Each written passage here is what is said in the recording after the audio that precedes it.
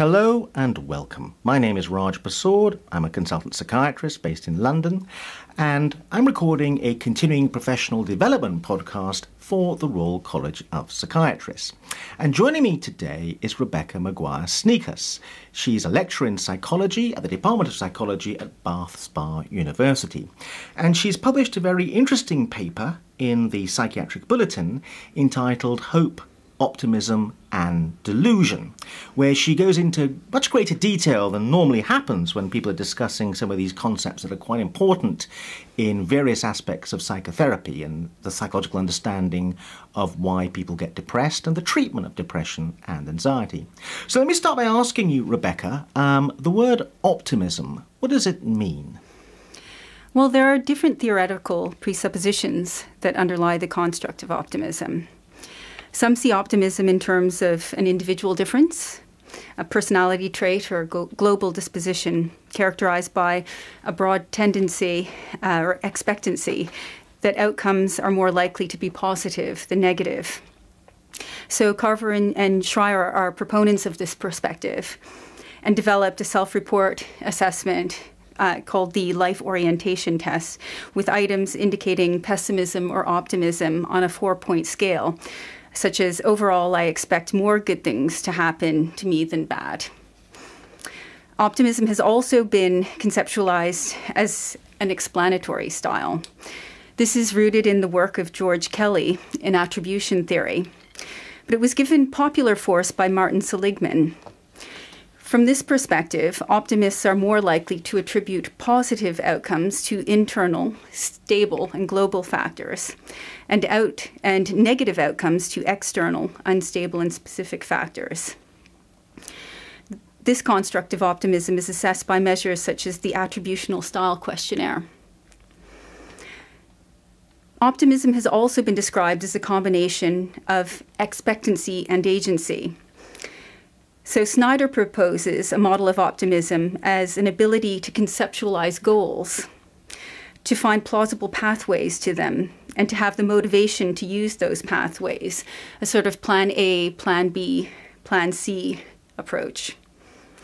The Hope Scale is an assessment of this type of optimism. Underlying many of these constructs, we'll find the presupposition of control and future-mindedness.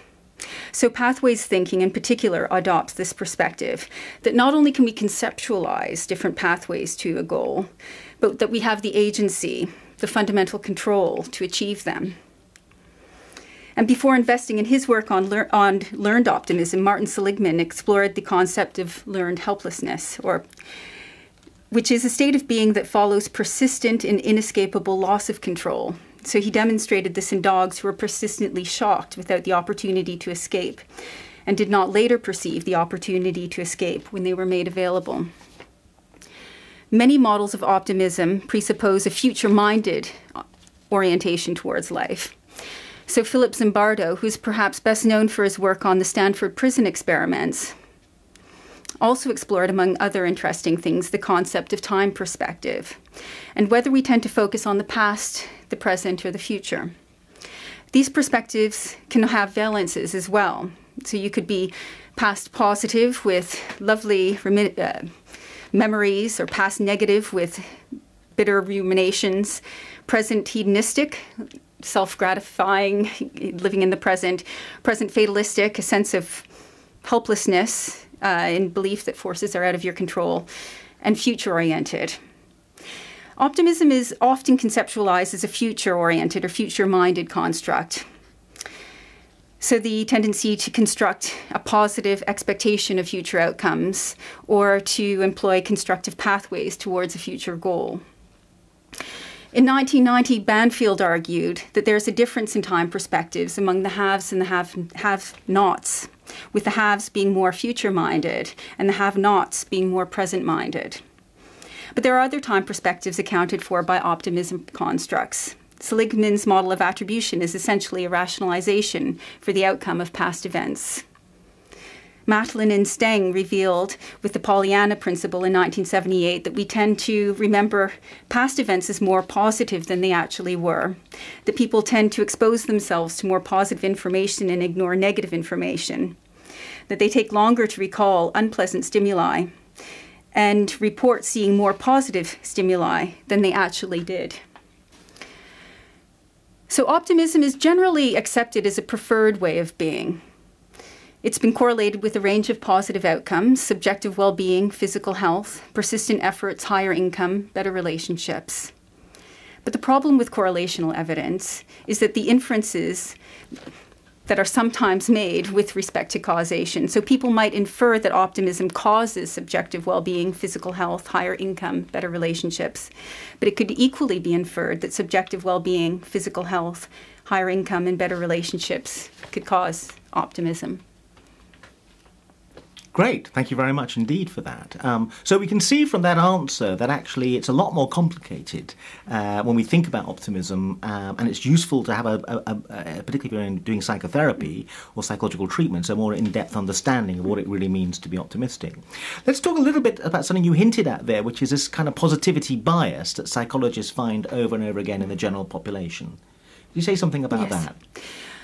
Well, much research in social cognition, social psychology suggests that most of us have persistent cognitive biases characterized by biases in probabilistic reasoning and attribution. So we have the optimism bias, which is the tendency to overestimate the chances of good things happening in the future and to underestimate misfortune on a variety of life events. There's the better than average effect that shows that individuals tend to consistently place themselves as above average on a variety of trait dimensions when compared with others. The problem with this, of course, is that if you're assuming a normal distribution, there should be as many people below the average as above the average. And there are many other examples of self-enhancing cognitive biases, from the self-serving bias, the tendency to take credit for success and deny responsibility for failure, the self-centered bias, the tendency to take more credit for jointly produced outcomes, and the false consensus, the tendency to see our own behavior, thoughts, and feelings as typical. There is ample evidence to suggest that excessive optimism can lead to a host of ills. So while we might need some optimism for motivational purposes to get out of bed in the morning and face another day, excessive optimism might lead us to wrap our arms around temptation and ignore risks that we might otherwise better perceive. So, for instance, minimize the risks of smoking, or overestimate our driving ability, or underestimate the risks in unprotected sex. Moreover, optimism can create the potential for unmet expectation. So when not realized, this can impact on physical and psychological well-being. So optimism has often been placed as having a central role in depression by psychological models of depression. Could you say something about that? Biases of optimism are said to apply to most people, but generally not to individuals with depression. This is termed depressive realism. So while some have found no support for this notion of depressive realism and suggest that people with depression tend to distort judgments in a characteristically negative fashion, there is evidence that even individuals with depression can exhibit persistent biases of optimism. So a meta-analysis by Moore and Fresco in 2011 of 75 studies representing over 7,000 individuals indicated a small overall effect of depressive realism, and also that individuals with depression and individuals without depression both showed a substantial positive bias. So what about the use of optimism in cognitive behavioral therapy? Well, cognitive behavior therapy is offered on the NHS to stop negative thought cycles. And this is based on the presupposition that there are helpful and unhelpful ways of reacting to a situation based on how you think about them. So such cognitive restructuring tools encourage individuals to challenge unhelpful thoughts that threaten self-esteem and therefore mental health.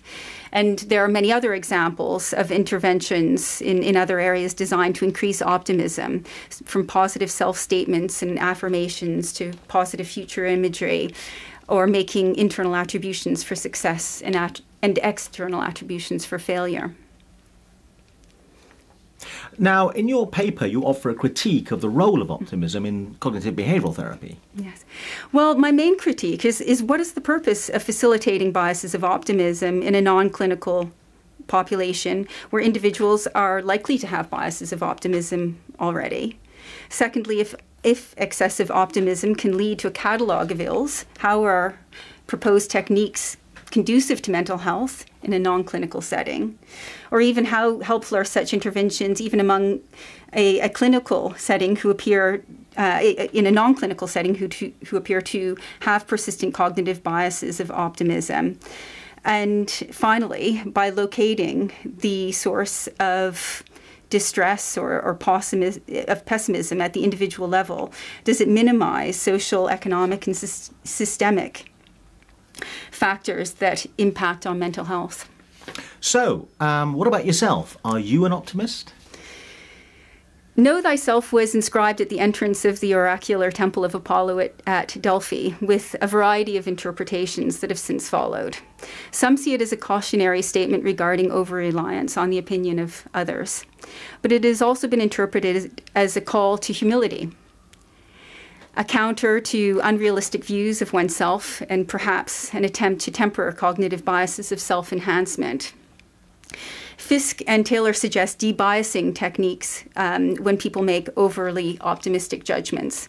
It's suggested that when this happens, that people should make salient the risk inherent in a given proposition by considering the exact opposite of the optimistic outcome to highlight the potential costs of their behavior. And David Denning, in his 2006 article, Strangers to Ourself, suggests that we accept that self-knowledge is fraught with error and that we try to develop cognitive repairs to compensate for errors in optimism and probabilistic reasoning.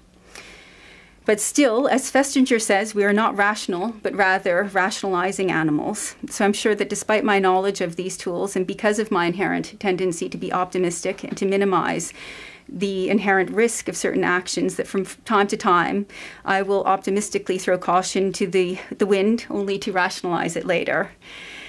And in terms of which optimistic perspective I would most subscribe to, it would probably be the pathways approach, to look towards the future with plan A, plan B, and plan C, because it recognizes that despite my best efforts, that not everything will work. So it's always good to have a backup plan or two. Great, thank you very much indeed. I wanted to ask you a little bit about whether you think, given you're an expert on optimism, when you look around and see psychological colleagues and professional psychologists, and you clearly have also encountered psychiatrists, academic psychiatrists, and in a way I'm asking you at an intuitive level, not a strictly empirical level, what's your sense of professionals in the psychological arena? Do you think they're more optimistic about the human condition compared to the general population? Because my view is mixed on that. I actually think studying psychology and psychiatry, or maybe there's a bias that occurs because of the sample of individuals you end up treating, that a lot of my colleagues seem, to me at any rate, incredibly pessimistic about the human spirit and the human condition. And I actually think that one of the things that people get most from therapy is being in contact with an individual, a therapist hopefully, who is relentlessly optimistic about the human predicament. But what are your thoughts about that? Well, I suppose, again, it can be an individual differences in terms of where people place themselves on the continuum of optimism and pessimism. And I suppose there can be a utility in taking a counter approach with a particular patient. So there is a famous cognitive behavioral therapist, Albert Ellis, who aims to disenchant individuals of shoulds and musts that they have in their lives. So I must be perfect at everything. Everyone must like me.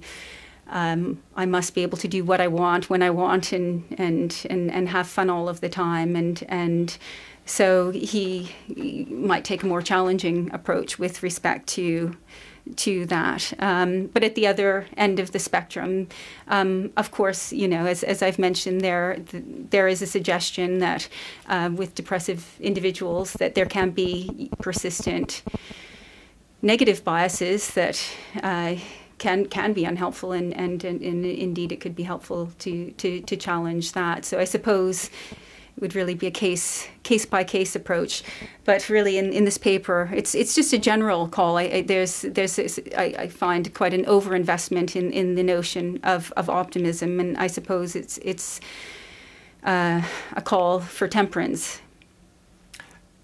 Rebecca Mcguire-Snieckus, thank you very much indeed.